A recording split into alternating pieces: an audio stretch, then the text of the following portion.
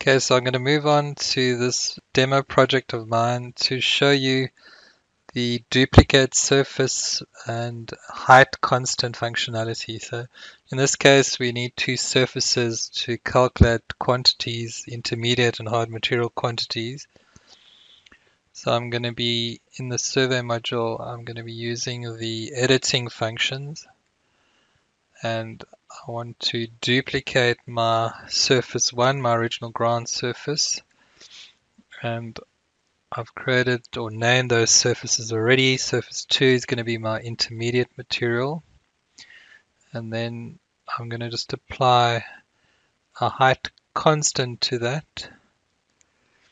So I wanted half a meter below my original ground, so I'm just applying the constant to the surface 2 intermediate and a negative 0.5. And I'm adding, and then OK and OK.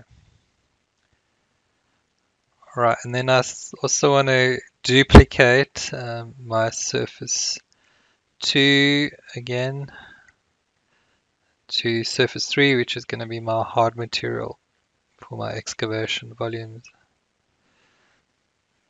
Okay, so I've duplicated it, and then once again just applying a height constant.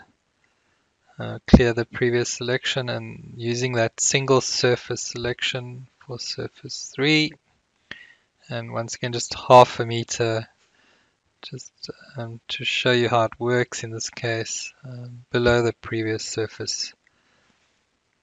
Okay, so I've got original ground half a meter below that, I've got intermediate, and then a full duplicated surface again half a meter below that. If you look at the numbers, you can see they all now 1, 5, 3, 4 for surface 1, 2, and 3. And then just to have a quick look in the render view to visually see those three surfaces, I'm just going to go render view and then zoom into that corner, in the one corner, so we can see the three surfaces. Those are the triangulation lines. And then maybe just to also see the actual height, the text height. I just have to start the render view. So just escape out of the render view and then just reinvoke the render view again.